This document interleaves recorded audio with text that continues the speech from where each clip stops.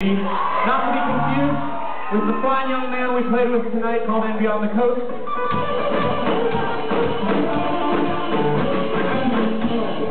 I don't know how that was appropriate. Just kidding. This song is something that came about to me in my head while I was reading this book called The Road by Cormac McCarthy. It's about a father and son after the world has basically ended, going far, far away to try and find some place where there's still love and compassion. And it's a great fucking book. And when I was a little kid, it brought back this memory. I had this memory of my father climbing far, far away on this mountain that seemingly went nowhere. And I guess it was the first time I realized, like, you know, he's gonna die.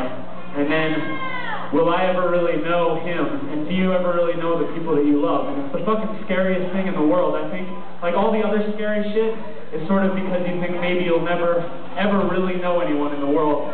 So I hope all you guys that are here tonight are getting to know the people around you to the best of your fucking ability and just loving the shit out of the people you're here with.